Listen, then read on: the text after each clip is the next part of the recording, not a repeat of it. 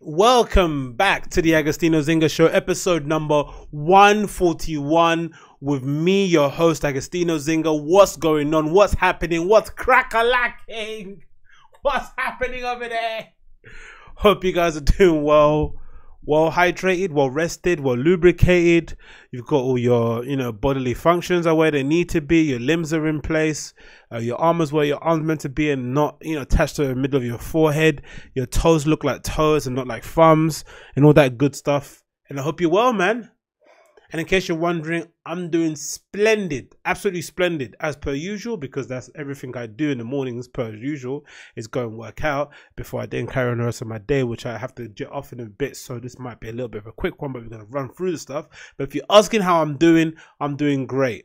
I got back from the gym an hour or so ago, and my shoulder is a bit tweaked, as maybe a consequence of me doing maybe too many overhead presses.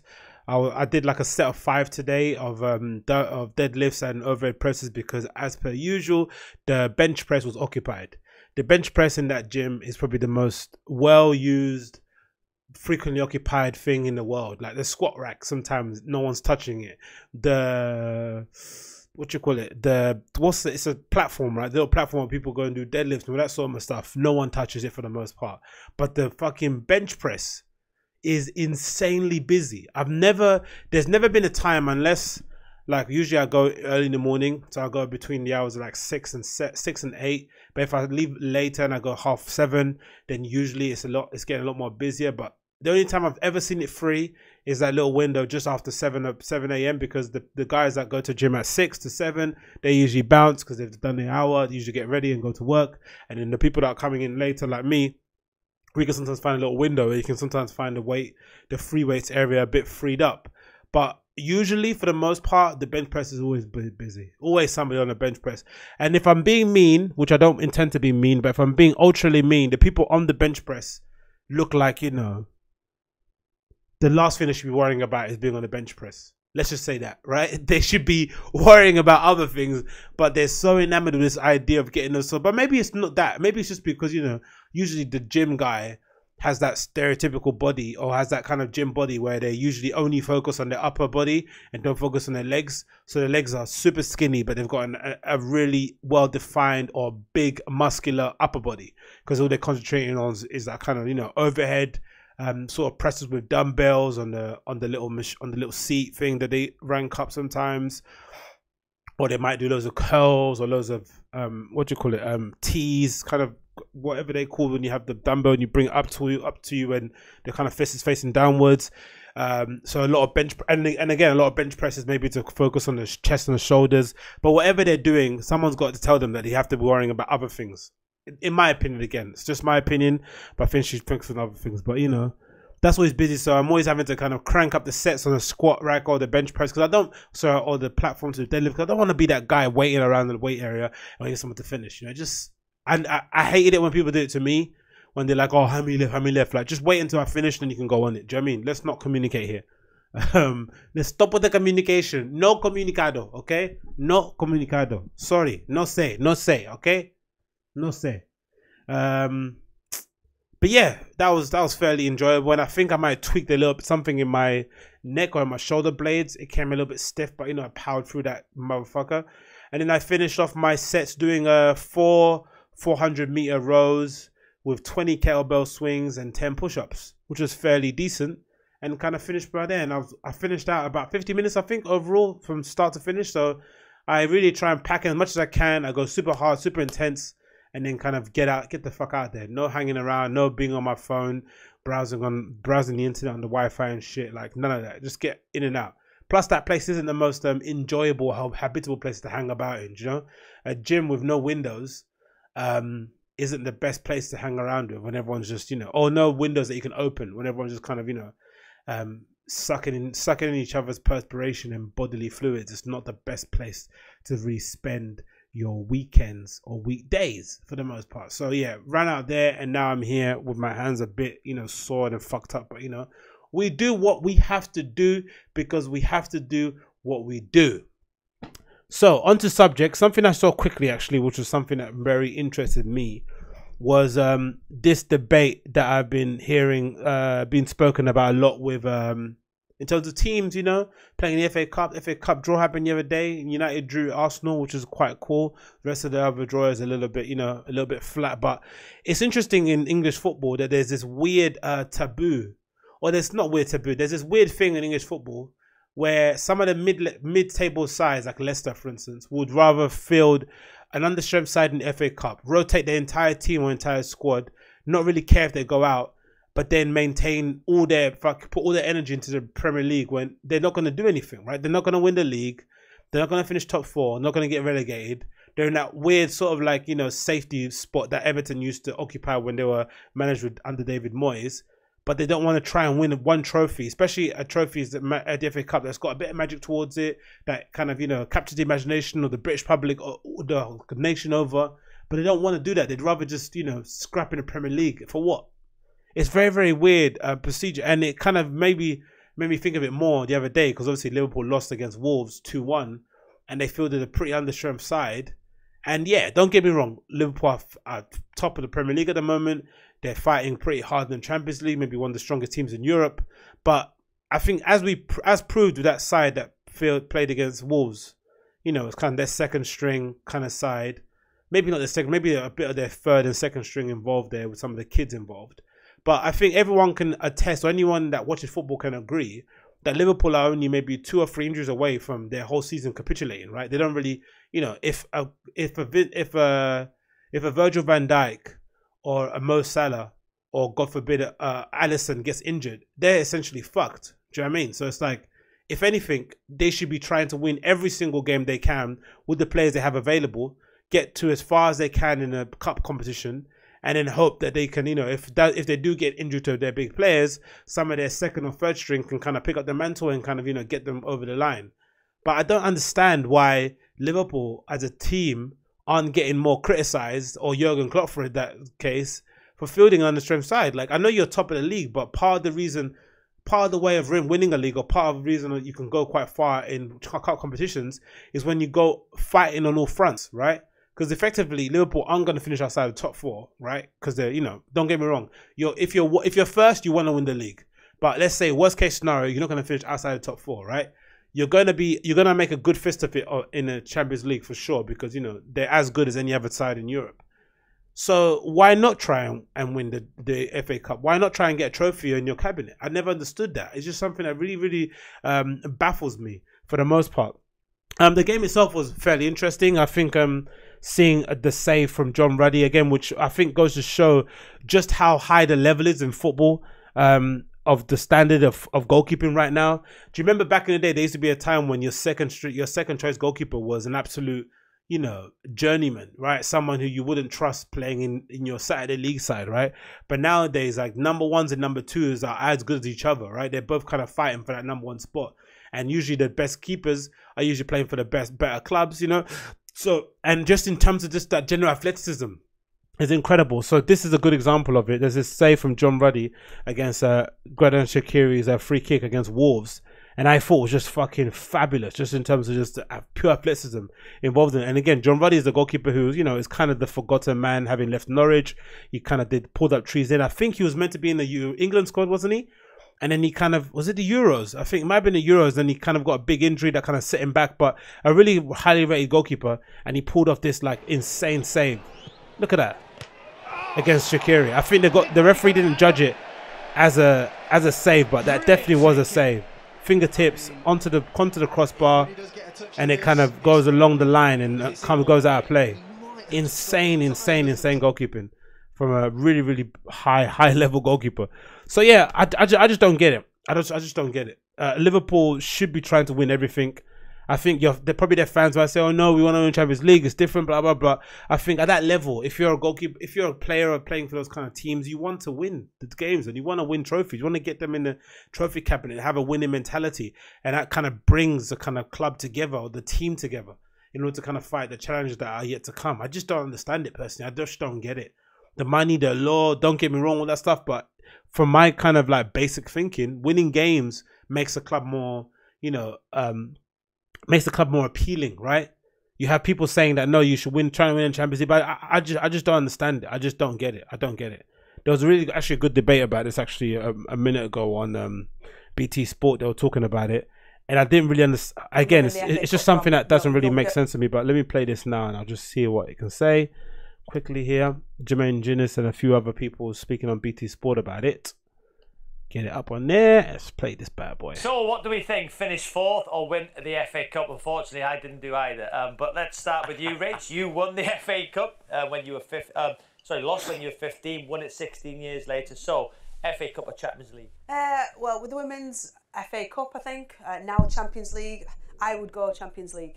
Talking about the men's football, as a, low-key Burnley fan, I'd take the FA Cup. Would you over Champions League for Burnley? Absolutely, yeah. And I think Everton fans, that's my former club as well. Why would you? Why would you take the FA Cup? Well, because we tried Europe and it didn't really work out for us. Yeah, so one of the things you might be which I don't want to talk badly of the FA Cup, but the monetary aspect of winning the FA Cup in comparison to getting yourself into the Champions League is chalk and cheese that would have a huge impact on a club like Burnley. So I know, like you say, the squad and so on and so forth, but but again, the Champions League thing, the money, okay, Jimmy just makes a good point. Maybe the money is, you get more money for winning the top four, for finishing, I'm going to say, imagine me saying winning the top four, for finishing in the top four.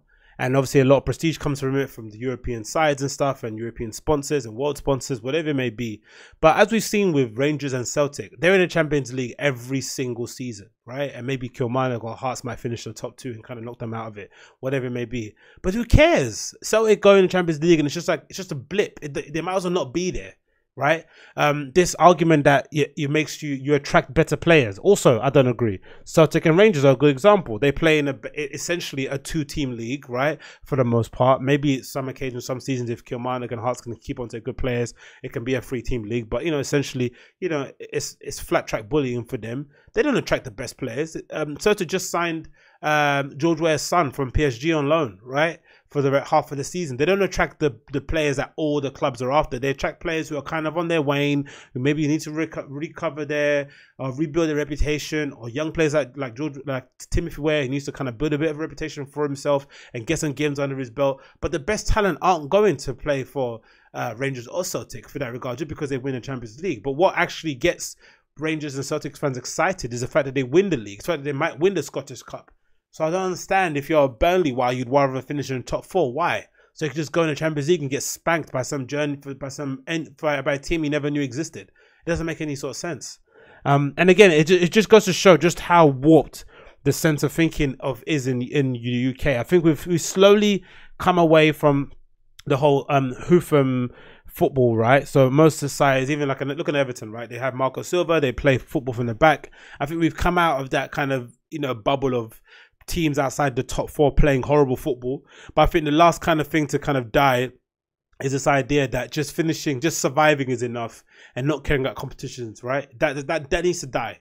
I think that idea of surviving is basically a cup needs to die. But the more I'm thinking about it, the more I'm just trying to understand. I'm trying to imagine that there might be a time, right, in the future where the Premier League introduces a trophy for finishing in the top four or finishing in the top six or something. There might be an actual trophy they might give to people.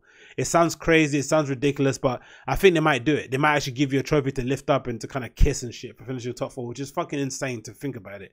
Because it's like, you've kind of made the entry requirements, right? You've qualified for the race, and then you'll get a trophy. It's like, that doesn't make any sort of sense. And kind of goes back to what I said before in our podcast about the rate of like people turning up to big races like the London Marathon. The kind of like, the no-show rate is super high because essentially you get rewarded because you landed a spot in a very coveted race, right? A race is oversubscribed, you got a spot, and that feels like a victory in itself. And people make it seem or make you feel as if it is a victory. Or the company itself, Virgin, might send you a little shareable graphic that you can share on your Instagram or on your Facebook that says, oh, I got into the thing, cheer me on, blah, blah, blah. And that feels like a victory, right? When you get those dopamine hits of people kind of liking your picture or your status, that's already a win. When really the win is crossing the finishing line. The win is actually turning up on a day and doing the job. The win isn't finishing a top four. The win is lifting a trophy aloft your head and kissing and saying, look at the journey we came on. But hey, ho, What do I know? That's like a short thing, but yeah, let's see. Again, it'll be fucking interesting and super funny if at the end of the season Liverpool finish completely trophyless, right? They'll look back on this FA Cup run and think we could have probably done something. Imagine it's a favourable tie. Most of the big teams are getting kept apart for the most part, apart from Arsenal and Man United. Why not try and win the champ? Why not try and win the FA Cup? It'll be interesting. Imagine Man City pipe them to the Premier League by a couple of points. They get knocked out of Champions League and then they win incredibly trophyless. Then what's the point of having a great side? You have to have some trophies to win alongside. It's not enough just playing good football. In my opinion, again, it's not enough. It's not enough.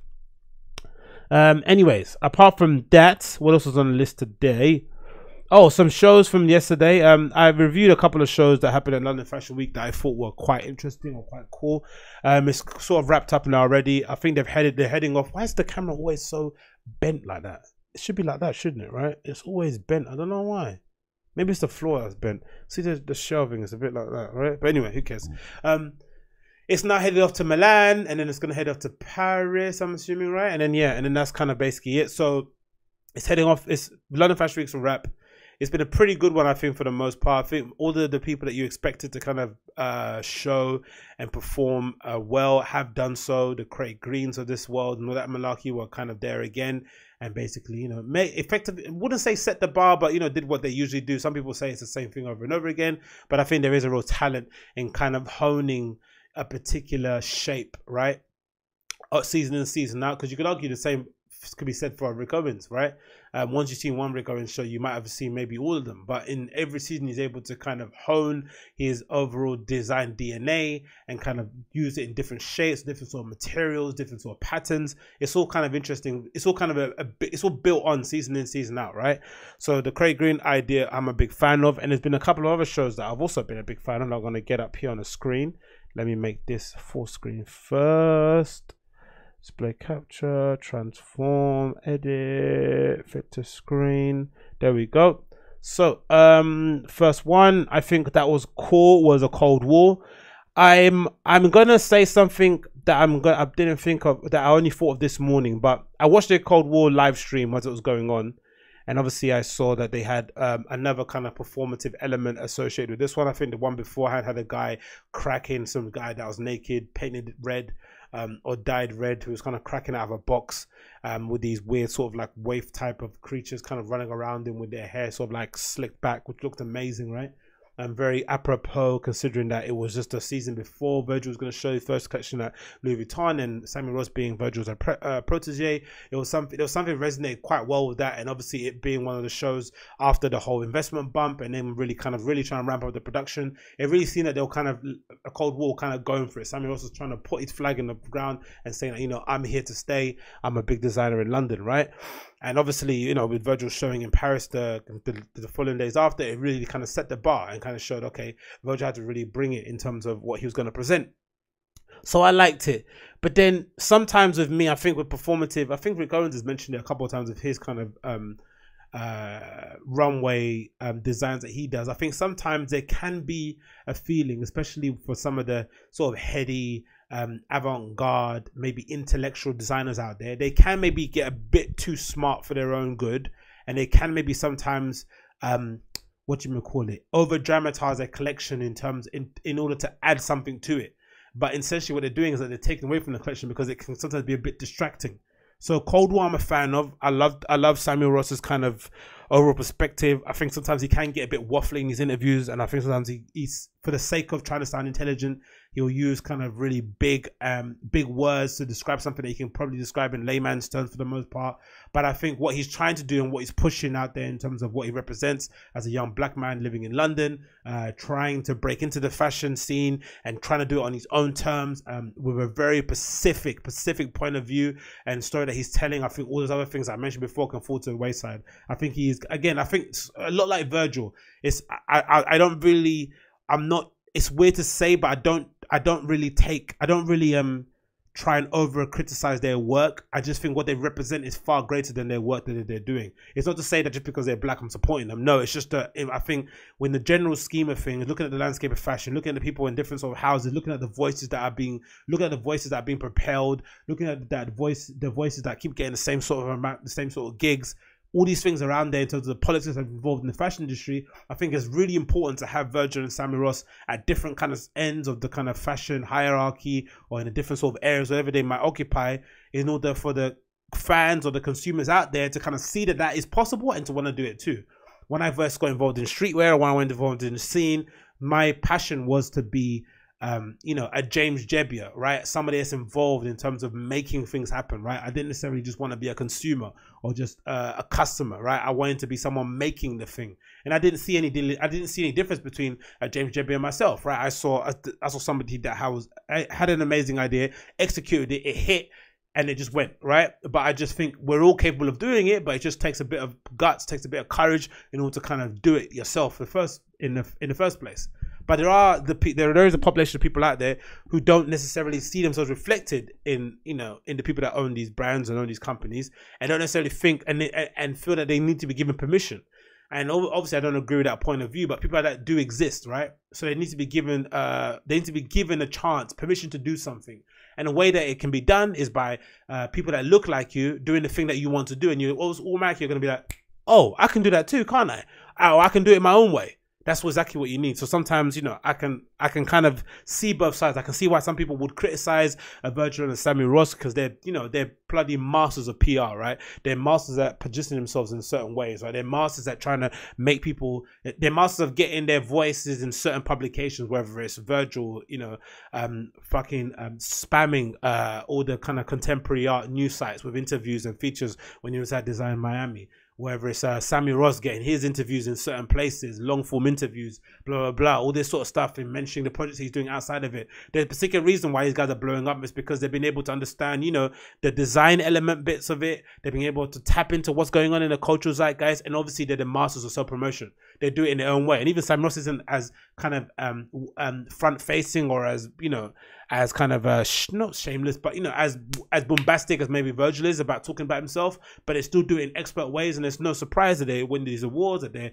all over the place, that, you know, Sam Ross's collection is stocked in maybe over 100 stockists now at the moment. He's raking in the money. It's because they're able to kind of mold these things together. So I think sometimes when people criticize, I think they criticize from the point of view of like, yes, there may be more skilled designers out there who should be getting more recognition, but just like in the music industry, just like in the contemporary art industry, just like maybe in athletics in some respects, sometimes the personality and the talent needs to marry, right? You need to be able to promote yourself and obviously have the talent to kind of match the talk that you're putting out there. Like a Mayweather, for instance, right? You can't talk all the shit Mayweather does if you're not actually good at boxing.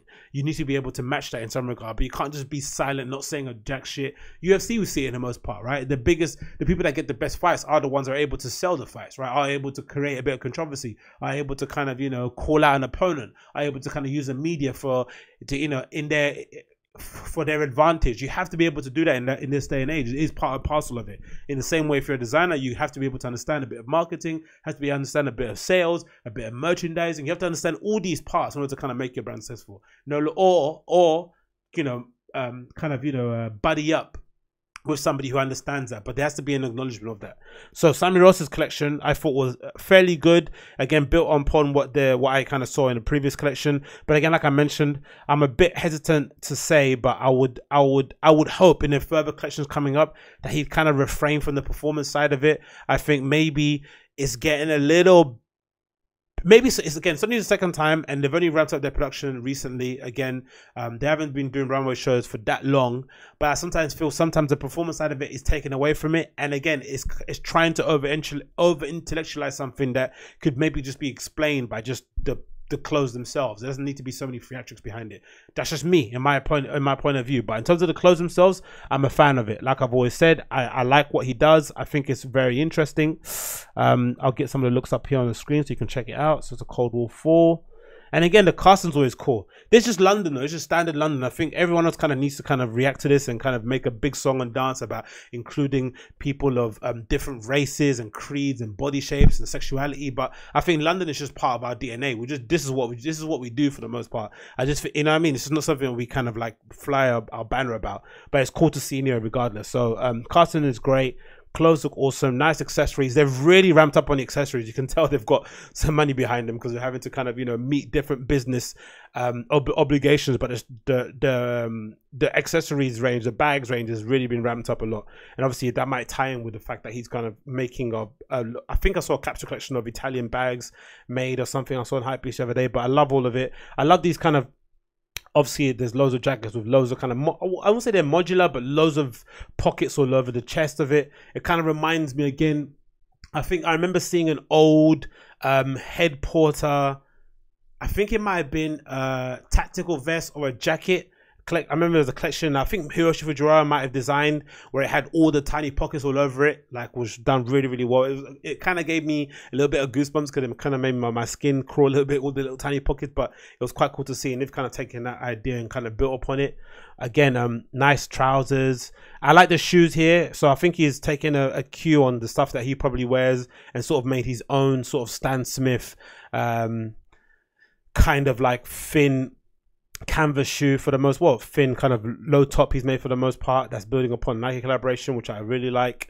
Again, loads of nice vests that they're doing, loads of nice color blocking, nice details and all that malarkey. And again, like I said, it does exactly what it says in the tin for the most part. I think a Cold War is probably one of the you know, I'm not sure how you'd want to class himself, if it was avant-garde or if it was modern contemporary, whatever it may be, but in that kind of realm, wherever it may be, it's probably one of the most wearable things out there. It's easily be tied into stuff that you already have in your wardrobe. Nice little details in it, mix it up really well. Like this suiting is incredibly nice. I love this. Hopefully you see him, Sammy Ross, wearing some of this in real life too, because he is banging out that Issey Miyake pleated outfit that a lot of people are kind of wearing with the pants and the suits, but it'd be nice to see him kind of wear his own gear every day for like everyday wear, for instance. So like this is a nice, I really like the tone on this suit as well, and how the proportions are sort of like fucked up with. Again, really cool. And again, loads of bags, loads of nice little big, again, loads of performance kind of arty pieces here as well, which is interesting. Yeah, so all in all, a very nice collection. I kind of like this all over. I'm not sure who's on. I'm not sure who's spray painted on here. It might be a kid or something that might have been stabbed. I'm not sure, but I love this hoodie underneath. I probably would have liked to seen a lot more of this all over print. It reminds me again a lot of like of Undercover. Maybe this whole kind of look could be a lot of like old school Undercover, in terms of the look, in terms of even the piping on the trousers and stuff. But again, I'm a big fan of it. I think it all looks incredible. I liked how slow the models were walking during the runway. They'd walk really, really slow, kind of take a look back and continue walking again. Might tie it in again with the two rivers on either side, with the creatures in the water. I don't know, you know, looking back on where you come from, how far you've come, blah, blah, blah. You know, people trying to pull you back. I don't know, there's something in there to be said for it. But overall, love the collection. This coat looks super cool. It's long coat here that they always do, these little spray paint details. I'm a big fan of raw edges or raw seams as well. Super fat. And I love this as well. I'm not sure if they've done, I think they've done it with the hood and not with the hat, but I've liked this. So it's sort of like the hat hood that they usually do, a Cold War. I think I saw it in an actual, like as a snapback. Did I see that in the collection, or am I bugging? I'm not too sure, but I remember seeing it. And again, they've updated the colorways on the Nike collaboration they did recently, so we're going to see a few more of those coming out. I think maybe towards the middle of the year, I'd assume. So I think there's red. I think there's this colorway here, which is kind of white and gray, and I think there's another grayish colorway too coming as well, which looks interesting. So overall, great collection. I'm a big fan of what Sammy Ross does out of Cold War overall. I think the styling as well is pretty interesting and done in a pretty good way. I think that's all done in-house too, but in-house team. And yeah, all in all, a great collection. Something that's really underrated, I think, on a Cold War is their scarves. They do really fucking cool scarves. Oh look, it comes in all black too, Nike collaboration. That's nice. They do really, really nice, comfy scarves. I'm not sure what material they're made of. I'm not sure if they're 100% wool. I'm not sure if they're cashmere, but the scarves are really, really nice. You know, I haven't seen actually, which I think they might have discontinued, or maybe they're moving away from the sort of side bags. Yeah, or the roadman bags, people call them. I've not seen them in this collection at all. Okay, maybe they're moving away from them overall. Okay, no, we have one here, but they're not. They don't have the ones that they usually did back in the day. But yeah, the scarves are really nice, and of course, Sam Rose coming out at the end with his newborn daughter, which is nice to see. So yeah, again, I think this representation overall on the runway is just nice. I think overall for kids, not nice, it's more than nice. It's super inspirational. So I think for all the criticisms you might get for the theatrics or the collections, or sometimes it's a bit samey, or there's not much, I don't know, whatever it may be, whatever criticism might be out there, I think just what it represents for young kids out there trying to make it in the scene, I think is it's very important, especially considering the plethora of fucking kids who are just, you know, what you call it, scooping up and hoovering, consuming all these bullshit brands when they could be doing so much more themselves by getting involved, whether it's making zines, starting their own agency, you know, making their own fashion brand. They could be getting involved so easily themselves. So it's good to see somebody like Sammy Ross kind of out there on the forefront, showing the kids what is possible if you decide to bet on yourself and take a fucking chance. So yes, I thought that was really nice. Sammy Ross at a Cold War for winter collection. Round up a few more bits I thought were nice. Cottweiler was pretty decent too, but they're always consistently solid fixture in the London Fashion Week, London Men's Fashion Week lineup. Usually always do like a good job of kind of, you know, that sort of chavvy tracksuit look. Is it chavvy allowed? You allowed to say chavvy anymore? I'm not too sure. But whatever that look is, they've kind of honed it down really, really well. I know someone that's actually got a couple of track pants from them, and they always kind of swear by them that they fit amazing. So they're always a big fan of Cottweiler. So again, I love the electric blue or cobalt blue, whatever you call it. I've seen a lot of that this season actually. Debuted on the runways. I think I saw a couple of pieces from a Cold War using the same color, and maybe a few other collections too that I saw the other day. So maybe that is another full trend happening for fall. We're seeing a lot of snapback or bill hats, for instance, for the most part. A lot of high water trousers, so a lot of trousers kind of ending just above the ankle. I love these pants here actually, they look really nice. And again, I'm just a big fan of a Cottweiler in general. These trousers too, with these zips all over the front of them, they look really nice. But again, Cottweiler had an absolutely barnstorming collection too. Big fan. So if you like that, I recommend you check that out as well. There they are, the Cottweiler boys. And then what else did I like that I thought was cool here? We've got John Alexander Skelton. This is a quite interesting collection that they showed, I think, in a pub somewhere in London. The models were all street cast. It looked like, for the most part, a very eclectic range of models, who I assume would be, you know, working in different kind of industries, maybe a couple of authors, a couple of musicians involved in there somewhere, maybe some artists.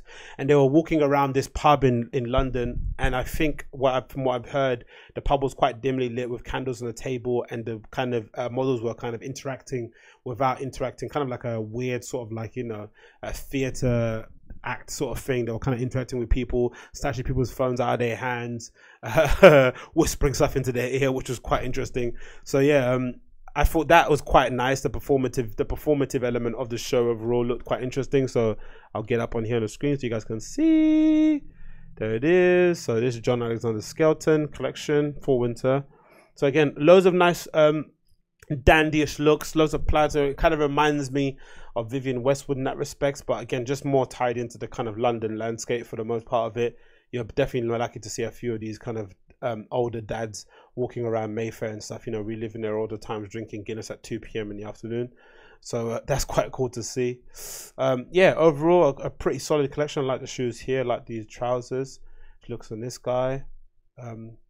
Yeah, so fairly interesting if you're into that kind of look overall.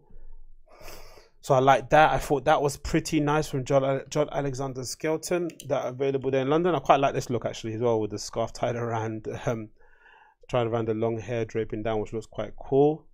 And then what else I saw that was quite interesting? Chalayan, again, I think I mentioned this previously, didn't I? I think I mentioned it before. Chalayan I thought was fairly interesting with the Wellington boots as well. I thought that was a fairly solid collection there. And then last but not least, Per Gottesson, someone I've only kind of discovered the last couple of seasons so far, but I thought this collection was fairly solid as well. Something I've not heard a lot of people talk about actually on the interwebs, so I've been browsing, but I thought this collection by Per Gottesson was really nice. Loads of great boots. Everyone's smashing the boots. I'm not sure if they're Caterpillar collaborations, but I thought these look just really good with the looks all above. Again, I'd wear the hell out of this outfit overall. Nice. Again, loads I think everyone, just, again, maybe the performance art piece in terms of a Cold War, maybe take that back. Just everyone in London has something. It's just theatrics, isn't it? That's what we are. I think Charles Jeffrey did the same sort of thing. His collection had people in I think in a bathtub or something, like throwing confetti or stuff around. So maybe it's just part and parcel of London's landscape. So maybe Samuel shouldn't listen to me anyway, regardless. Continue doing what you're doing. But I thought this was a pretty cool collection overall by Pierre Gotson. Loads of interesting looks, loads of interesting nice shapes. I love some of this skin bearing stuff, you know, 3/4 length or, you know, shirts and stuff, showing off a bit of the abdomen and whatever it may be. Loads of nice suitings here as well. Loads of great nice little double breasted suit jackets, which are making a big comeback the last couple of seasons. Interesting scarf there. I love these looks. There's been a few of these looks, isn't it, with the really tight long sleeve, nice black jeans and boots. I think this has been something I've seen quite a lot, iterated in a lot of collections. That kind of look overall has been something really nice. I like it because it's very masculine. It kind of, you know, you can show off the kind of athletic form that you do have, you know, with the shoulders, sort of like a O neck on the neck hole there. I think overall there's some interesting ways you can interpret that look, but I'm a big fan of it. Again, more details with the crop looks, more massive wide shoulder suit jackets again, which I'm a real big fan of. And again, I just love the overall nice details. I love this little pocket warmer here, nice boot details again there. Thought it was nice with the yellow. I think there might be caterpillars, isn't it, right? They look a little bit like caterpillars. And again, last couple of looks here, and there's the designer himself. So overall, great collections. I think everyone in London sort of like, you know, gave themselves a nice pat on the back. Everyone did a good job for the most part, and I'm eager to see what's everyone going to show in Paris coming up. It's going to be another barnstorming collection in Paris, isn't it? Coming up in the next couple of days. Milan's usually something to kind of, you know, ditch and not really pay attention to. It'll be interesting to see though who walks the DNG catwalk after the whole runway, after the whole debacle in China. Interesting to see some of these social media activists who always get given, you know, always kind of get flown down to Milan to wear the stuff. I wonder if they're going to take a stance and not walk the runway show in Milan about all the kind of backlash that's happened. But, you know, I am assuming probably not. I'm assuming they probably won't give a flying fuck. But yeah, that is it. And off to Milan and then Paris. So that's my fashion week roundup done for the most part. Let's flick into some topics I had here listed. What do I have here? Fat shaming, the last taboo.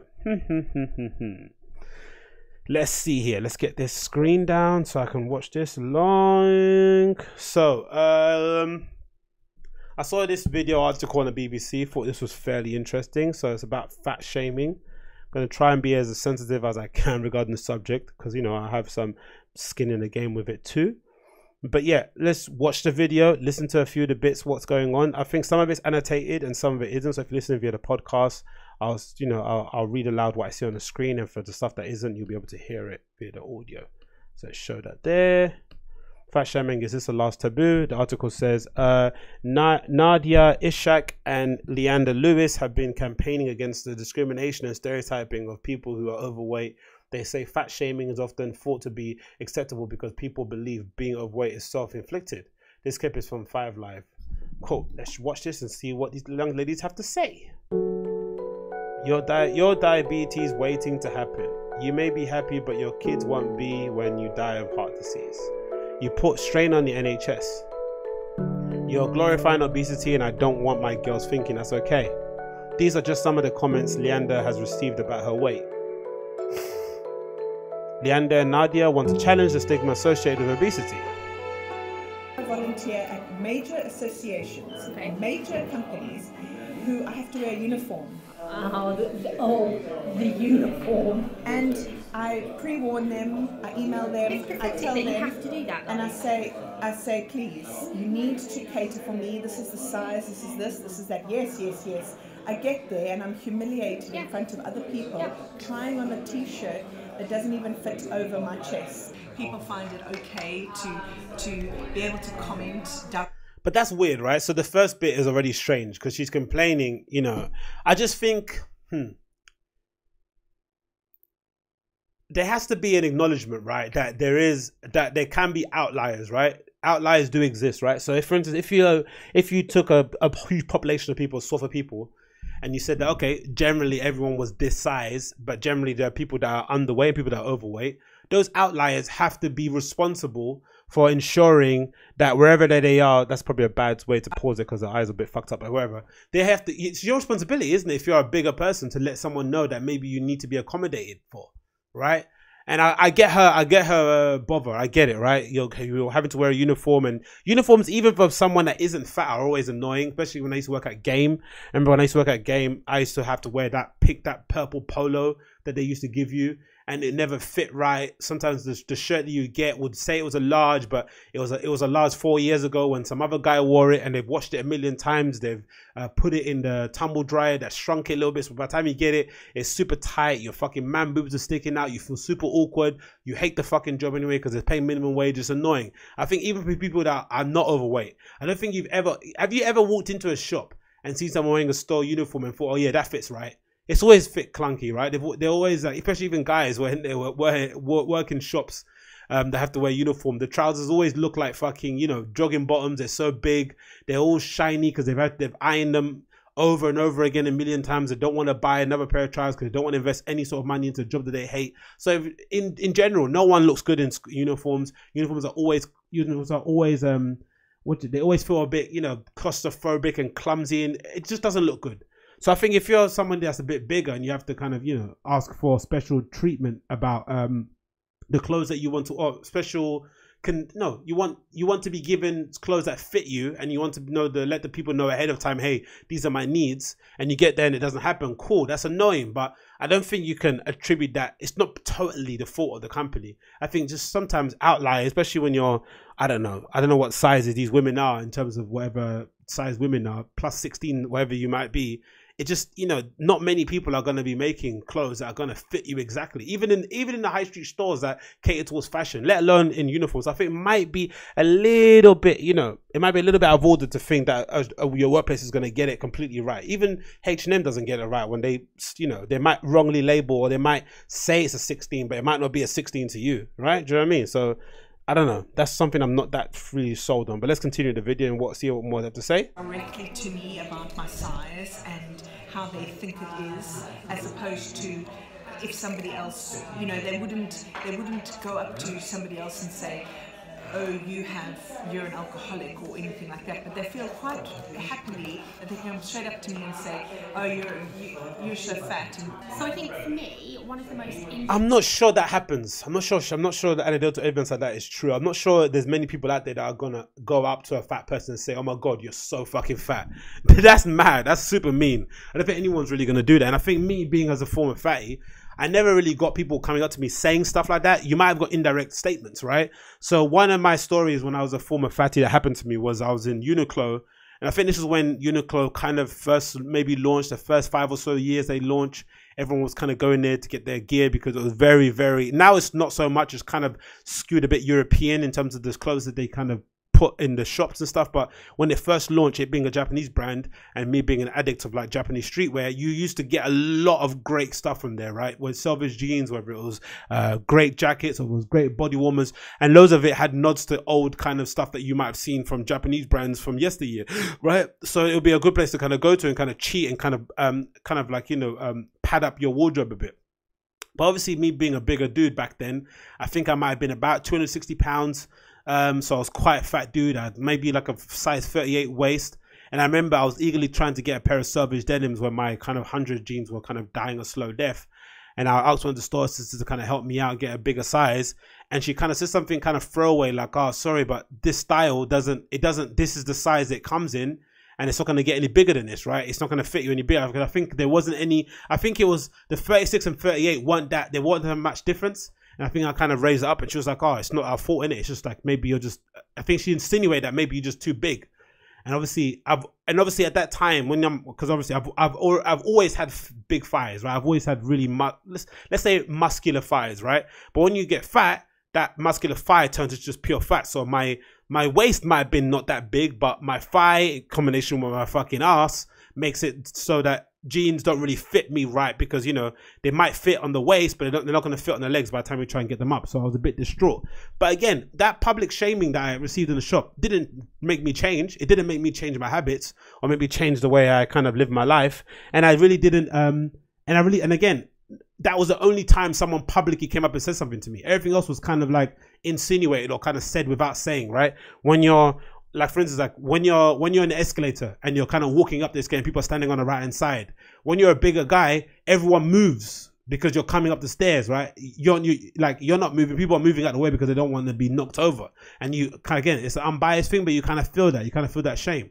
When you're sitting in a train and you're already sitting down and people are kind of avoiding sitting next to you because they don't want to be cramped in with your fucking shoulders or your elbows kind of, you know, overlapping into a space.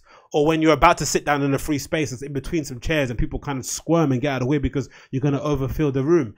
Loads of these things happen. But again, they don't change. They don't make you change your actions or your behaviors in terms of what got you to be fat overall. It's a decision that you have to make yourself. And that decision came much, much later on in my life when I was finally, you know, I was kind of getting around the scene. I was kind of becoming a bit popular. I kind of saw that I maybe had a personality that people might liked and stuff, especially when it came to girls. But I was never kind of getting any girls, right? And I kind of discovered, hold on, I'm a much cooler dude than some of these guys that are getting these girls in the scene. I think I'm not that bad looking, but the one thing that's kind of ruling me out against every other person out there in terms of, you know, if it's a mating game, one thing that's kind of really not helping me in my favor is the fact that I'm kind of obese, right? For my height and wherever I am, I'm overweight. I'm way, way overweight. So it's something that I can get into control because I can't really make myself buffer, right? For the most part, you can't make yourself look more attractive. The only thing that you can do changes maybe your clothes and your weight, but the amount of change that really happens when you change your diet and you lose a couple of pounds and you maybe change what you wear to maybe suit your body shape or to maybe suit your style, or maybe you kind of hone your styling. You can't, I can't emphasize how much more attractive that makes you. Even if you don't have a personality. For instance, I'm lucky. I do have a personality. I'm quite outgoing, right? I'm not going to be a wallflower. I am fairly confident to go up to people and talk to strangers and shit. But even if you don't have a personality, just changing your diet and getting into some shape and changing the clothes that you wear can suddenly take you from a 2 to a 6 easily. And going from a 2 to a 6 as a guy is a big, big news, right? Because that means it opens up the land in terms of who you can attract. And again, I'm only saying this for people that want to attract mates, want to attract partners. If you don't care about that stuff, no problem. But again, I don't think ever in my life I've had someone come to me and point and say, hey, fatty. It's always been indirect things that people have been saying. And again, I don't blame them because yes, you are. You're an outlier. You have to admit that in a packed train, you are maybe one of 5 or 6 people that are generally overweight. Everyone else, for the most part, is within their ballpark or their weight estimate. So it doesn't behoove people to say some things when you look much different than anyone else. I don't take it as an offense. Same way when I went to Prague and I was walking around with the brunette, her being super pale and me being incredibly dark, and walking down the streets of Prague and people are staring at us. I'm not going to be offended by it. I'm not going to be annoyed by it. As long as they're not saying anything derogatory or riding, I get it, right? Not many people come around in their city who look like us. It makes sense for them to stare. It's no problem whatsoever. Anyway, let's continue the video. Interesting things is microaggressions. So I Microaggressions. had a very thin ex-sister-in-law say to me, "You're so brave for baring your arms." I'm like, it's summer, it's 150 degrees. Like, I'm not joking, it's Haiti. It's sort of. That's not a microaggression though, someone saying that. I think the fact that her ex-sister-in-law, which I think, you know, she emphasized that, my ex-sister-in-law, so I know she's so happy that they're not together anymore. But whoever says that, right? My ex-sister-in-law. So like, what weird sentence. Just say someone said to me once, I remember. Why you have to stipulate who it was? It's just, again, unnecessary details. But I think this ex-sister-in-law, whoever that person is, she was a bit, you know, silly for saying you're brave. No, you're not brave for bearing your arms, right? You're brave for having to work in, you know, sub-degree temperatures on a fucking crazy work site in the middle of summer. That might be brave, but I don't think brave is bearing your arms. That's a bit ridiculous. It might be, you know, there might be some courage involved in it because, you know, social taboos or social contracts might let you know that, you know, maybe you shouldn't be bearing your arms, or maybe you feel embarrassed. Because again, it's all you, right? You're the one that feels embarrassed. Most people don't care because we know you're fat. And I never really got that. It's like if you're overweight, like I used to do it myself. If I was overweight, when I was overweight, I used to only wear black t-shirts because I didn't want to wear white t-shirts so people could see the flub moving around. But people know you're fat. You're not, no one's shocked. No one's, you're not fooling anyone by covering yourself with black clothing. We all know you're big. It's like when fat people go in swimming pools and they don't take their shirts off. I never got that because, you know, I'd never go next to water because I can't swim anyway. But I never did that anyway. I'll just take off my shirt. Why am I going to not have my shirt off if I know I'm fat? We all know, everyone around me knows I'm fat too. Why am I going to cover myself with a shirt? So that arm thing, again, is something it's more of her problem as opposed to outside. Again, people are going to judge and might snicker and stuff and look, oh my God, look at the fat wobbling around. But we know you're big. You know what I mean? After the first look, it kind of goes away. You know, no one's kind of registering or staring at you 3 or 4 times. There might be 1 or 2 looks here and there, but that is what it is, isn't it? It's like if you wear a crazy outfit.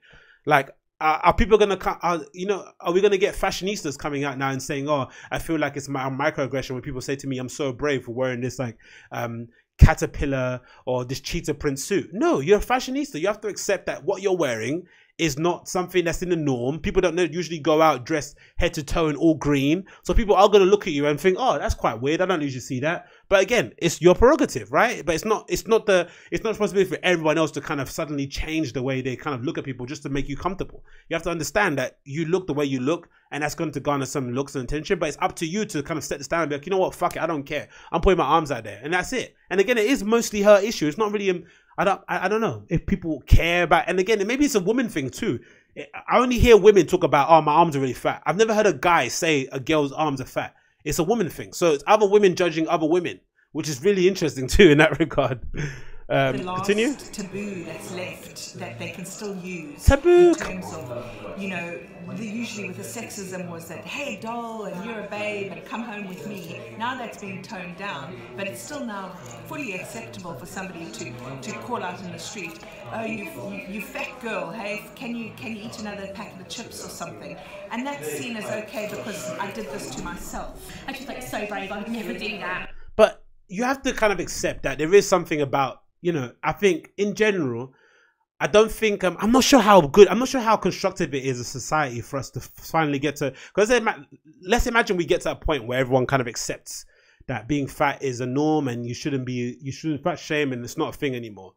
Is that healthy for anyone? Like, shouldn't it be a thing where, you know, where sometimes you meet up with old school friends or old friends from that you used to go out with, and you hear that 1 or 2 are doing some amazing things and really successful, and you feel a bit envious and you feel a bit jealous, and you have that kind of tug in your heart that you're not doing shit, and you go home and you write an action plan and you try and follow it and you try and change your things that you're doing and try and make some changes. That's a good thing, isn't it?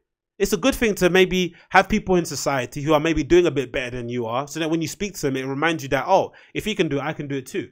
And it might be a good thing too, so to live in a society where sometimes people can call you out on something that you can change.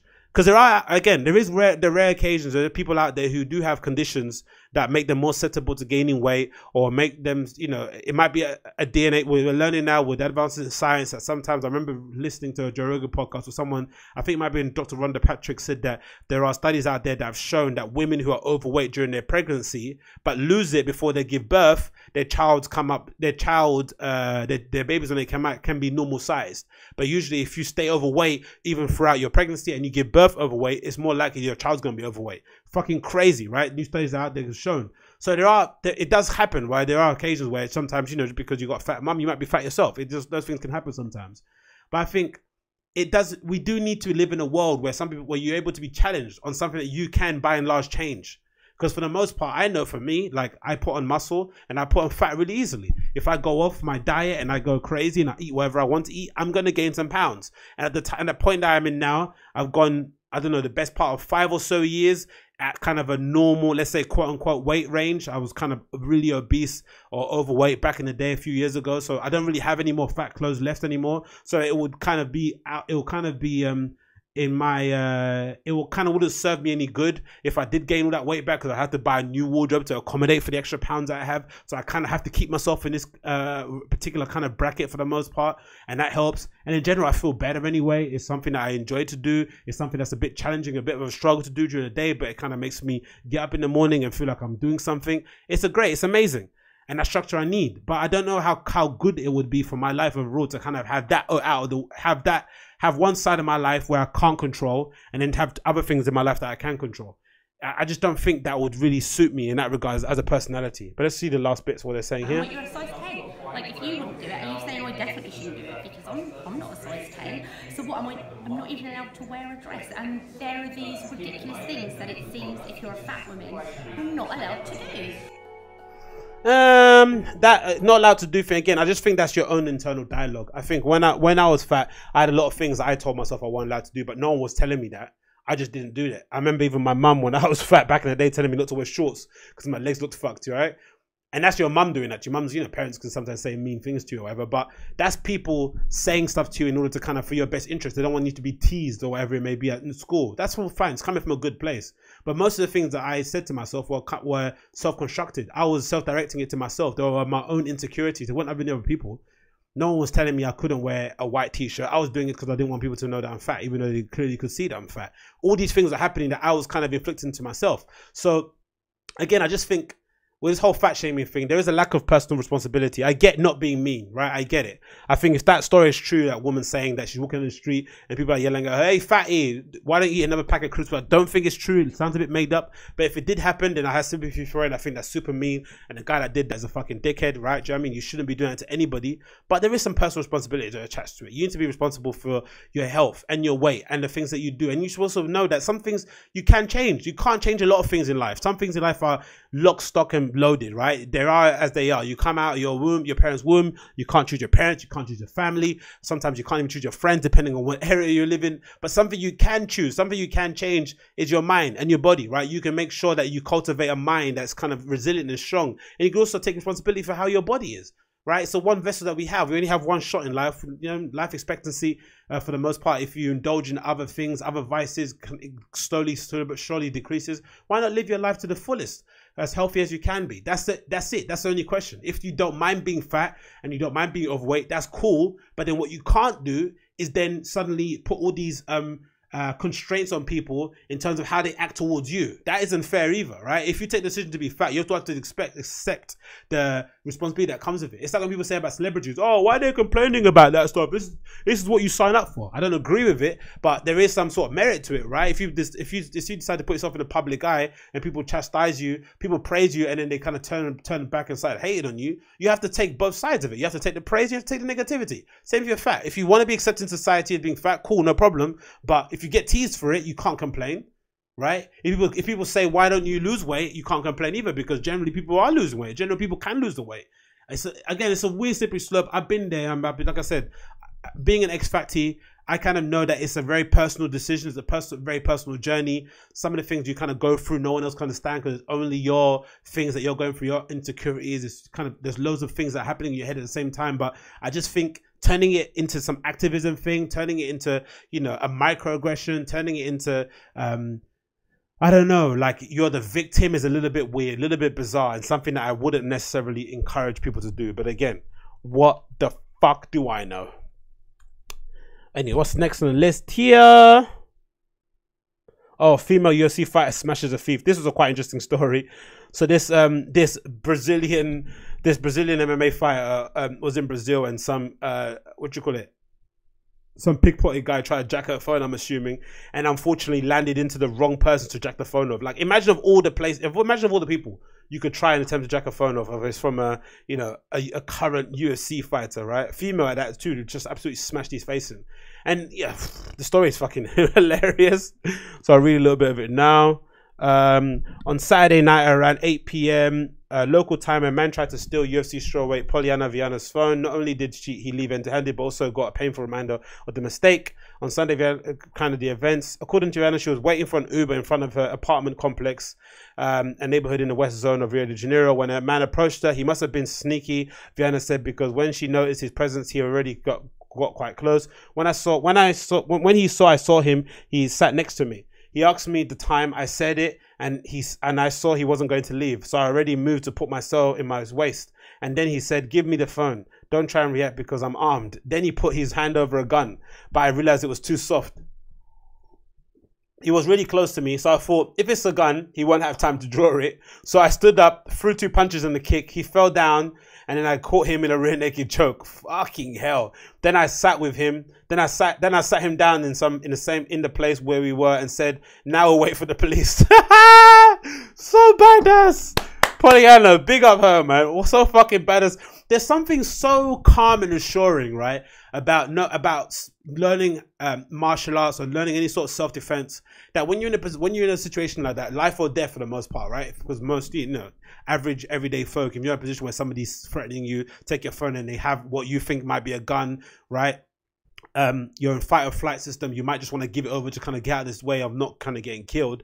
But there is a sort of calmness, right? That kind of like resting heartbeat, right? You kind of breathe in and breathe out and just really assess the situation. You look at him, you look how close he is, you see the gun soft, you assess all these things. She assessed. She thought, okay, why not? You can't draw the gun this close to me anyway. A couple of punches, couple of kicks, rear naked choke, is out. Like, amazing, fucking amazing. And again, I remember that being a thing when I learned a bit of Muay Thai when I went for fucking 4 weeks and I did the Groupon classes. That was part of why I wanted to do it, right? That idea that I just wanted to be calm in situations. I didn't want to be, I didn't want to turn into John Jones. That's not gonna happen anyway, right? But I just wanted to be in a situation. I just wanted to be able to be calm. That's the thing I used to always see when I used to get into really tense situations or arguments in the street. I'd get really shouty and loud, and usually that was overcompensate because of how scared I was. I had to convince myself, okay, you're not scared, fucking go for it. Do you know what I mean? You kind of do that sort of thing. But when you learn any sort of self-defense in Muay Thai, what I learned in terms of getting punched in the face or getting kicked in the leg, what you start to realize is that the more calmer you are, the better you are at fighting. That is just what it is. The tense, you know, you've seen it in UFC, you've seen it in boxing. People come into the ring and you already, this guy's going to lose. Why do you say that? Because you see how tense they are, right? They're biting down in their mouth guard. They're tightly wound up. Their shoulders are scrunched up. You know what I mean? They're putting their shoulders up towards their neck. They're not nice and loose. And when someone's nice and loose, they're always more likely to not perform much better. So imagine everyday public in the street and some street robber cries and robbing, what happens? And of course, the fucking effects of it were incredible as well to see. I might have a picture here actually of the guy's face in the end of it, which is super funny as well. So yeah, so you got here obviously the robber's face here on the right and the lovely Pollyanna here on the left. Absolutely sparked him. That looks a lot more like that look. I know is a statement, but that looks a lot more than a couple of punches and a kick and a rear naked choke. That looks like she hit him with a fucking elbow, a couple of headbutts maybe. He looks fucked up. But yeah, bad luck, man. Imagine that's when you know you have the worst luck. You go and jack someone's phone and you happen to bump into, because again, she doesn't look like a UFC fighter. Most UFC fighters look quite, you know, they look quite aggressive and maybe manly, quote unquote. But a lot of the newer generation UFC fighters that are coming in are very feminine looking, very attractive. You would have no idea they were fucking UFC champions by just looking at them. You just think, oh, it's just a very attractive, fit girl. You wouldn't think she was, you know, she's gonna fucking throw elbows at your face and choke you out within 5 seconds.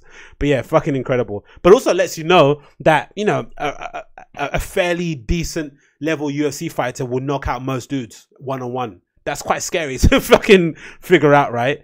Most, you know, she's got, I think, what's her record, like 1-1? She's a fight or something, right? Yeah. 1-1 UFC, 10-2 MMA. So a fairly decent UFC record, but a fairly decent UFC fighter, woman, right? Any weight, pick a weight you want, would probably fuck up most dudes. In a cage, would fuck them up no time. Couple of kicks, couple of elbows, right? Kind of stay out of striking distance, especially if you're a bigger dude, you might be able to smother her. But if she stays outside of striking distance, like, she'd be able to fuck you the fuck up, which made it even more funny when I saw that thing about Ellie Goulding challenging Jackmate to a fight. And obviously, you know, Jackmate, you know, he's just there ranting and raving on YouTube. He's never gonna accept it, because imagine if he gets knocked out. Imagine Ellie Goulding knocks you out. That is mad. And I'm assuming she looks fairly fit. She's always sporting a fairly toned six-pack. So I'd assume Ellie Goulding might do a bit of Muay Thai or Taekwondo. She looks like that kind of girl. But yeah, I thought that was fairly funny. Thief gets knocked out by an MMA fighter for trying to jack phone. Not in this place. Another thing, male haircuts. Okay, this is on the back of seeing this haircut from Neymar, right? So Neymar's changed his hair again, and he's got fake dreads, which no one's really talking about. Neymar's got fake dreads, which looks fucking insane, right? Because obviously he didn't, you know, obviously they're fake because he didn't have dreads before. Dreads take a long time to grow. As you can see with my hair, when I look it up, it's still not going to be that long. And all of a sudden Neymar's got hair, looks like Bob Marley, right? Let's see, Neymar dreadlocks, right? Dreadlocks. Let's see if someone got it up on here, a full picture of it, because it looks fucking interesting as fuck, right? It's weird, isn't it, that it's not like a taboo, this fake dreadlocks thing. So he's got like a mohawk with like fake dreadlocks in the back of it, right? I think I've got it up in here on screen so you can see. So it's weird that it's not, because I remember Little B's got it. Little B's the most famous one with having fake dreadlocks. He's got really long, kind of like future length dreadlocks, right? But Neymar just kind of like, no one really bats an eyelid that he's got fake dreads. fake dreadlocks. Like, they're not real. Like, these are fake. Like, he just got them attached and they're just to kind of have a look. He kind of was a bit questionable with these ones, but you know, it's a bit small and you can tell maybe the same haircut as his. But the one thing I do rate Neymar for is haircuts are always on point. That's something I want to talk about. Dreadlocks is one thing, don't get me wrong, I'm not really a fan of it, having fake dreadlocks in the most part. But one thing I do appreciate a lot about Neymar is his haircuts. He takes a lot of chances on haircuts.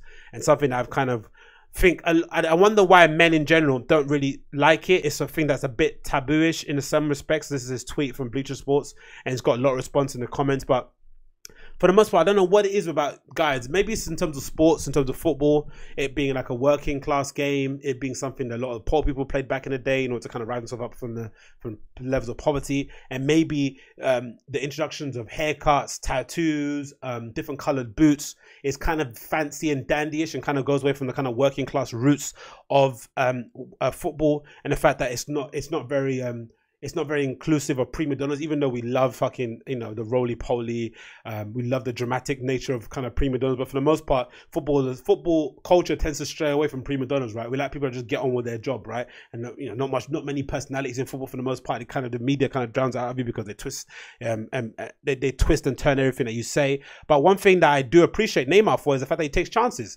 He's fairly one of the best football players in the world, right? In terms of it, he's always he doesn't stray away from taking a dive or taking a roll or two. He's very unapologetic of the fact that the abuse he gets on the pitch, and you know, it is what it is. I'm gonna make sure the referee sees the tackle that I got by rolling on the floor.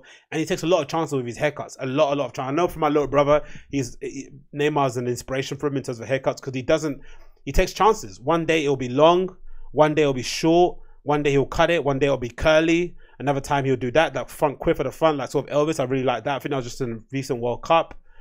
Loads of kind of mohawk looks. The fades are always really nice.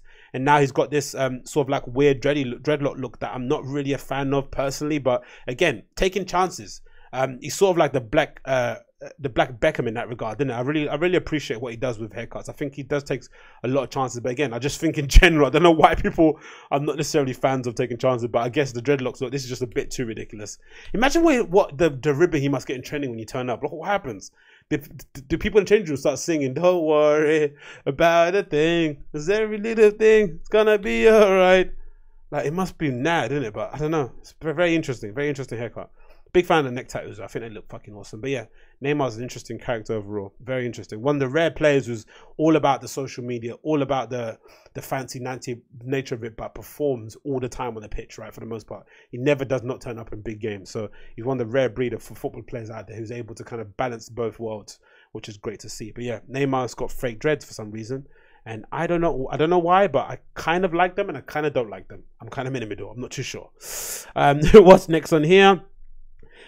Spain to beat Japan in life expectancy. I thought that was fucking cool to read. Even though, this is a report that came out recently, I think in October. I think I learned about it from listening to Christopher Ryan's podcast.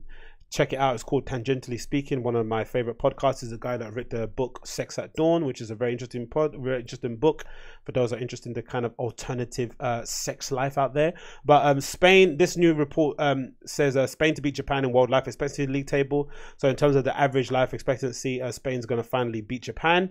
And it's interesting because I read a bit of it. It's interesting. Well, it's interesting. I'll read a bit of it anyway, first of all, and I'll give my thoughts.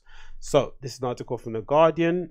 It says here, people in Spain are predicted to, so it's here, there's a title of the article. So it says people in Spain are predicted to have the longest life expectancy in the world by 2040, beating Japan into second place. And much of the reason is to do with the way they eat, according to the authors of the most comprehensive study. In the years to come, the biggest threats to our health and longevity will be obesity, high blood pressure, and blood sugar, tobacco use, and drinking alcohol, according to the Institute of Health and Metrics and Evaluation in Seattle. Spain does really well in those, said Dr. Christopher Murray. Although tobacco is an area where they could do better, but current life expectancy is very good. The Spanish, who have expected to have an average lifespan of 85.8 years, do particularly well in terms of diet, he said. Spain's health ministry funded the study.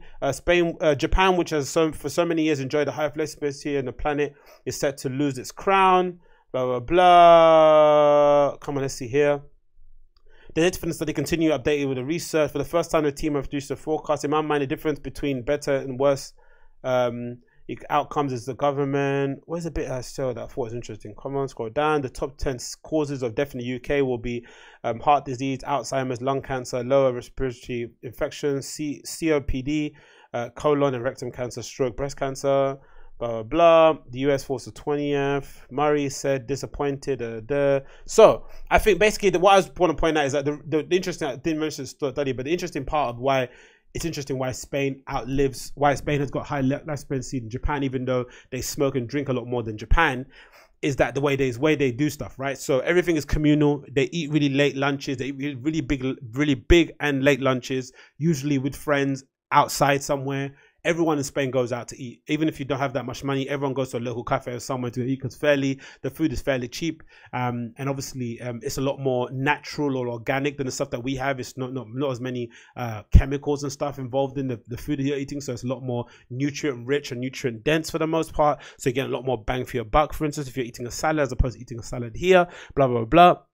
And just in general, so that kind of offsets the negatives where they smoke and drink a lot more. Because if you're in Spain, one thing you will notice, people are puffing on cigarettes continuously. People are drinking in all hours of the day. You have people having, cups of wine with their breakfast in the morning, or little glasses of beer, or as they're eating a baguette or something in the afternoon. Like, they drink and smoke a lot. But what they do is everything is communal. They hang around with friends and family. That obviously keeps, making sure life is expected. Because I'd assume living in a place like London or a place like New York, where you might live in a building where you have 100 people living in a building, you might have only met 3 or 4 of them, right? And your time mostly spent alone, not talking to people. And that's part of the reason why people stay alive longer, right? We are social creatures. We are social beings. We need to have that personal connection or to kind of feel alive. So it's no surprise that in a place like Spain, where everyone is kind of on that kind of cusp, people lived longest for the most part. So I thought that was a fairly interesting article that I saw on The Guardian. Spain to beat Japan. And again, once the economy kind of gets back where it needs to be in Spain, everyone will sort of move back to those places. Again, it might be difficult with Brexit happening and whatever it may be, but I think overall, in terms of quality of life, like, there's so many places out there outside of the UK I've seen anyway. I'm a bit late to the party, I know, for that respect, but the more you travel, the more you realize some people are living it, have got it good, especially if you're kind of low maintenance and you kind of enjoy the nicer things in life, and you kind of want to live a life where you kind of have the ability to take your dog out to a park that you have to walk 75 minutes to get to. For the most part, there's loads of nice benches to sit outside and read a book and just hang out. Spain is a place to be for sure, in my opinion. What's next on here on the list here? Blah, blah, blah. What do I have here again? Kevin Hart to consider hosting the Oscars. Okay, this was a very interesting topic because obviously we know the whole backlash that happened. So Kevin Hart was announced to host the Oscars. I think Oscars a few weeks ago, right? Maybe before the new year. And then obviously, as per usual with the whole mob mentality that exists on the internet, as soon as it got announced that he was hosting it, people dug up old tweets of his where he was doing fairly homophobic jokes. And of course, they dug those up again, but those same people didn't dig up his apology that he did during the time that it happened. And of course, the tweets came out, public outrage ensued, and then Kevin Hart decided to step down from the Oscars because he didn't want to apologize. He did end up apologizing in the end, but he ended up backing out of something that was his kind of long desired dream. And it kind of just seemed a little bit unfair, and the situation kind of seemed a little bit chaotic, and it kind of seemed like we were kind of reaching that point now where people were starting to understand that maybe this mob mentality that we're having, this social justice or this public shaming that we're having at the moment, is kind of serving no ends and no means, because people are not allowed to kind of just be forgiven for things. You're not allowed to say sorry once. You have to say sorry 1, 2, 3, 4, 5, 6, 7 times. How many times do you have to say sorry before you can finally be allowed to kind of carry on with your life, having to kind of revisit things in the past? And of course, there's other things as well that added to the story that Kevin kind of explains in his interview that he did, Ellen DeGeneres, that really kind of resonated with me, because things I've been thinking about a lot, especially after I read the book So You've Been Publicly Shamed by John Ronson. So I recommend you check that out. But in this interview, he kind of explains a few things that happened to him during the kind of fallout with the Oscars and during Ellen, which I thought were fairly interesting. I'm gonna finally kind of get up here. Where is it? It's a video, right? Yeah, there we go. Let's get up here, kind of load. He kind of basically mentions that what he didn't appreciate was the malicious nature of it, right? Was the fact that someone dug up these tweets, not to get him out of the Oscars, but to end his entire career. And that's what it kind of feels like. It doesn't feel like people are kind of calling you to task and calling you out on your BS or calling you out on maybe being ignorant at that time. It feels like they want to end your career, right? That's the problem I have with the public shaming.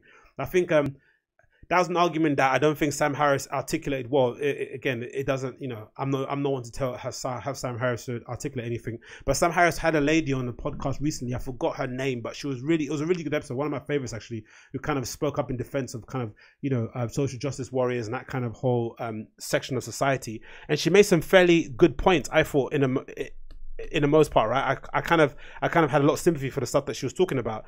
But what I thought I was kind of lost in it was the fact that some of this public shaming that happens, it seems like they're doing it to just stop you completely. They don't want you to learn a lesson. Oh, the video's not loading her. They're loading up here finally. They don't want you to learn a lesson. They don't want you to grow. They want your career to completely end. They don't think you deserve the platform that you have, which is, I think, is a bit. That's why I think is a bit self-serving and no one kind of wins in that respect, right? Because then it seems as if like we are not allowed to make mistakes. I'm not allowed to say something ignorantly back in the day, which I don't have any kind of context to. I don't really have any idea how it hurts a particular group of people. And then once I finally get the education, when someone from that group sits me down and tells me and calls me out on my bullshit, I should then be given the opportunity again to see if I'm going to do it again. I think that's why people should be allowed to be hung by their own rope, right?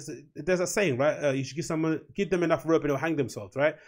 Forgive somebody. If they do it again, then you're out, right? It's like, okay, I've told you now that this word that you said, right? I don't know if whether it's F word to describe somebody that's homosexual, whatever it may be, you might think it's funny, but somebody from that community might sit you down and say, hey, when I grew up, that word was very derogatory. That word was used to tease me, used to make me feel lesser than. So they tell you, they let you know how it hurts some people, and then it's up to you what you do next. Are you going to use it again and fuck up things again? Or are you going to decide, you know what, of all the words in my vocabulary, I can take those words out if it means that I'm going to make you feel better. Or if it means I'm not going to cause you less stress. No problem. But I kind of thought what Kevin Hart kind of spoke about, I kind of agree with that. It kind of felt a bit malicious, right? So I'll kind of get the video up here. I think it was right after I hosted the Oscars. We went to dinner. Yes. And we talked about you hosting the Oscars, that it was a dream of yours. You've always wanted to host the Oscars. I said you should host the Oscars. Then you get asked to, I mean, it must have been amazing when they asked you to host this year. Unreal. You know, there's a lot of goals that I have on my board. I got a vision board, and on that vision board is so many things that I want to do that I'll check off as they get done. And Oscars was up there. Oscars was one of the highest of highs simply because there hasn't been a lot of African-American comedians that have been able to do it. I would have been the fourth. So to get the moment, celebrate the moment, oh my God, I can't believe it's happened. And then the next morning, after a day full of congratulations and celebrations, I'm hit with an onslaught on social media of my past coming back up again. Literally the next morning. Not even a full 24 hours to glow in the glory of Kevin Hart is hosting this year's Oscars. And when it happened, you know, my first thought is I'm going to ignore it. I'm going to ignore it because it's 10 years old. This is stuff I've addressed. I've talked about this. This isn't new. I've addressed it. I've apologized for it. I'm not going to pay it any mind. Because when you feed into that stuff, you only add more fuel to the fire. Right. I'm not going to do. I'm going to leave it alone. Another day goes by. The fuel is now, it's growing. This fire is angry. It's all over the place. Now the headlines are starting to change. The headlines are Kevin Hart refuses to apologize for homophobic tweets from the past. The word again was left out. Everybody took those headlines and started to run with it. So now, and that's probably the expert part of public outrage, right? It's not that they're able to kind of tear you down. It's that they're consistently able to kind of make you bend at the knee. That's the thing that's a little bit disconcerting. Because again, you know, you said a crazy thing back in the day. You apologized for it then. You don't feel like apologizing for it again because you've done it the first time, right? Sometimes I remember even my parents saying to me, like, when you say sorry too often, the sorry, you know, it loses any sort of power, right? It loses its meaning. It loses its gravitas when you apologize profusely about something that you've done before or for a mistake you're doing again and again. Then how can your sorry have any sort of weight? How can your apology have any sort of weight towards it? So maybe I'm of that same sort of thinking. And But instead, if you keep quiet and you don't apologize again because you feel like you've already apologized, the public outrage mob are able to kind of continually ramp up the pressure and change the narrative, and now make it seem like you refuse to apologize because you have an unconscious bias against homophobic people. I mean, or against homosexual people, against people that live that LGBTQ lifestyle, wherever it may be in that regard. It's insane. It's insane, and there's no winning because now it's like they've given you a window to bend at the knee. If you don't bend at the knee in that window to keep your job, then it's all bets are off. But then as a guy or as a person, as a human being, why should anyone have the right, or how should anyone have the authority to tell you when you should apologize for something, or this is that? Like, no, I should be able to look at what I've done, take on your suggestions, take on whatever you have to say, and make my own informed decision as a grown adult. And if you don't accept what I have to say, then fair be it. But you shouldn't be the judge and jury in order to make sure that I don't get anything again in life. That's ridiculous. Anyway, let's continue. The slander on my name is all homophobia. Now I'm a little upset. I'm a little upset because I know who I am. I know I don't have a homophobic bone in my body.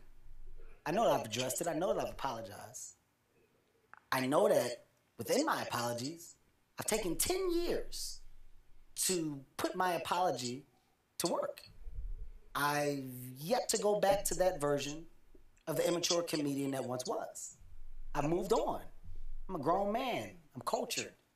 I'm manufactured. I'm a guy that understands now. I look at life through a different lens, and because of that, I live it a different way. So now, I'm kind of upset because these 10 years are just being ignored. They're being brushed past. Nobody is saying, guys, this is 10 years. No headlines are saying 10 years ago, he apologized. Nobody's finding the apologies. Nobody's finding the footage from where I had to address it. I had to address it when I did Get Hard promo with Will Ferrell because of my joke that I had about my son. I had to address those tweets in 2012 in a very, very heavy junket where I was asked questions about homophobia based on those tweets. And I had to address it and apologize and say I understand what those words do and how they hurt. I understand why people would be upset, which is why I made the choice to not use them anymore. I don't joke like that anymore because that was wrong. That was a guy that was just looking for laughs and that was stupid. So imagine, you apologize for it at the time, right? And that's the thing. People find the tweets, they find the evidence that they want to tear you down. You apologize at the time it happened, but then people don't want to find the apology. That's a very bizarre way of thinking about it. And then the Oscars obviously were finding it hard to find someone, and you can't blame them not finding it hard. Who else wants to step into a firing line? Because it feels like if you step up and say, I want to host it, what else are they going to dig up to you in terms of your evidence? But there has to be said, is there probably a thinking out there of, if you're, maybe not because the Internet Archive exists, right? So you can maybe get a cache of all the tweets that you've read, you put out there. But there is maybe a suggestion, there must be a service out there, a kind of hush consultancy service that kind of, aims towards public figures, that aims to kind of comb through your social media, find kind of, find keywords, trigger words, right? That might be, a little bit problematic, and erase them from your account. They must exist now, because it's got to a point now where Kevin Hart is in the fortunate position, because I guess he's big enough of a celebrity. He just came back, I think, when that news broke. I think he was touring in Australia and New Zealand and selling out fucking arenas, right? He's in a position where he can sort of inoculate himself a little bit, I guess, personally, from the outrage that happens in the society in public in terms of what he does, in terms of stuff he said in the past. He can maybe avoid some of the pitfalls of other people, because you can have a successful stand-up career in that regard. But I guess the machine he's built around him, he's feeding other people in other arenas, whether it's his film and production company, who are going to get hurt if this kind of narrative continues, that he's supposedly meant to be someone who has a problem against people that are homosexual.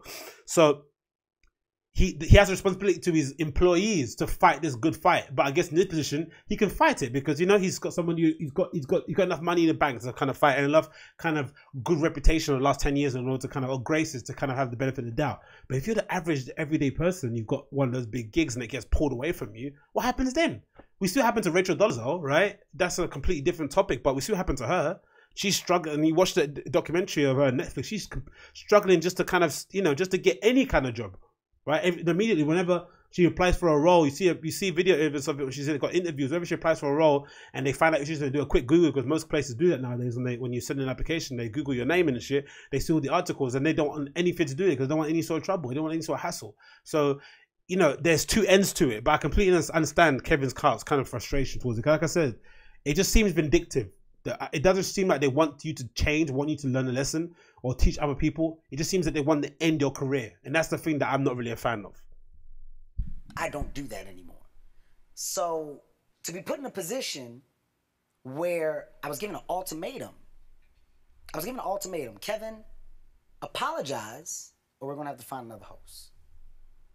When I was given that ultimatum, it's now becoming like a cloud. What was once the brightest star and brightest light ever just got real dark. The Oscars is no longer about Kevin Hart stepping on that stage and taking a intense night where people are so uptight and making it loose and fun. That's my reason for doing it. I'm going to bring fun to the Oscars. I'm going to make the Oscars fun. Exactly. Now, all of a sudden, it's a little darker. Because the conversation is about me hosting the Oscars. Conversations about Kevin Hart's tweets from 10 years ago and homophobia. I don't want to step on that stage and make that night about me and my past when you got people that have worked hard to step on that stage for the first time and receive an award. I'm now taking away from all those moments because the night is focused on something else now. That's how I see it. Because I saw it like that, I said I would much rather step down and apologize again while stepping down. Again. Once again, I'm sorry if these words hurt. I'm sorry. But either my apology is accepted or it isn't. Either I can move forward or I can't. And that's the question for the public shamers. What delineates moving forward? What is an acceptable amount of time someone could be in the doghouse? How many apologies is enough? What actions do you need to see? Because, you know, let's imagine he was homophobic back then. Let's imagine that those tweets came from a mean place. Okay, now he learns that maybe it's not good to have that kind of point of view. Now he has some perspective. He travels the world. He meets people from different sort of racial, ethnic, whatever sexual orientation backgrounds, and he kind of gets a bit more woke. He maybe gets a bit more woke, right? He realizes maybe his place in society, the platform that he has, all those kind of buzzwords. Cool, and he changes now. What next? Is it not sincere enough? Do you not believe him? Like, what next? That's the issue that happens now with this whole public shaming. The evolution is going to be of this, like, because for the public shamers, I think I kind of have sympathy for it in some respect, because I think too long people were able to get away with saying whatever they wanted to say and hide behind their power, or, you know, say it from a vantage point of being up in the clouds and no one can touch them, right? And it felt as if sometimes there were different rules for everyday folk and celebrities. I get that in some respects. I understand sometimes that can be a source of annoyance, even though I think sometimes you should just focus on your own life, right? You have a lot of things to do with than worrying about what sort of retribution is happening to a celebrity. But I get it in that respect, to the bigger picture. So we're now in a position where sometimes some things, you know, you can't arrest him because he said some homophobic jokes or whatever. You can't put him in prison for it. But if you can do one thing, you can maybe publicly embarrass him for something, right? You can maybe let him take stock and reflect on it, and maybe think, you know what, that might have been a bad thing to do, right? There's stuff that we do out there. People can maybe illustrate their discontent at things, right? And companies can know things can happen, like dislike buttons and all those comment sections. These are important in terms of, you know, articulating how you feel about something. But then what happens next? What happens next? Now you've got it. What happens next? Where's the road to redemption? Like any great story. That's why we watch some of the best movies in even, I don't know, The Dark Knight Returns, right? The fact that he went into that hole, has to dig himself out, right? What happens then? What's the redemption story? We all like it. Everyone likes to build up their stars. People say nowadays, celebrity, people like to build them up and tear them back down again. But why do people like to tear them back down? Because they want to see the ascension. They want to see if you're for real. And if you ascend again for the second time, then they're your fans for life. So what happens to that narrative? Where is that narrative now? Don't you want to see them turn it around? Or do you want to see them ascend again to the lofty heights that you once saw them before? That's amazing, right? That's what you want. But I guess it's not the factor at the end of it. But he mentioned something else, I think, in the second clip that I'm going to quickly play. Everything that you just said, I just have to say this. About ending his career. I think Ellen's basically fighting for him. Because I really forward it a want you bit to more host here. What does it say? Come on. We're going to get to see. We're going to get to see on stage with you hosting the Oscars. Don't pay attention. So I think you mentioned somewhere around here. What, Let's see. The second response. what I can say is this. I can say that there's a flip side. Okay, the flip side is to any attack. You know, there's just another side. There's a B side. There's always an A side. There's a B side. On my side, openly, I say I'm wrong for my past words. I say it. I said it. I understand that. I know that. My kids know when their dad messes up, I'm in front of it because I want to be an example so they know what to do. In this case, it's tough for me because it was an attack. This wasn't an accident. This wasn't a coincidence. It wasn't a coincidence that the day after I received the job, that tweets just somehow manifested from 2008. Now, I don't know who follows me or who doesn't.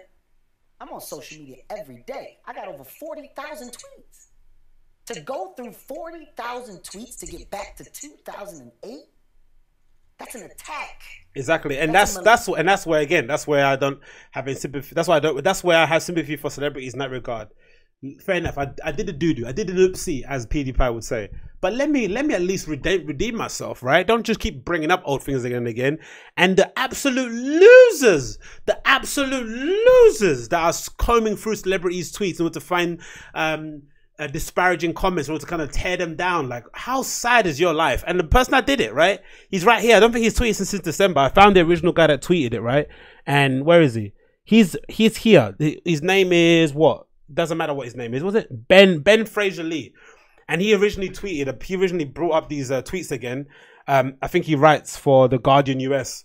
Right after it happened, so the 5th of December, so much happened on the 4th. He made these. These are the tweets that he put back out there again. And since then, he hasn't tweeted again. So that's the thing that I hate, is that personal responsibility.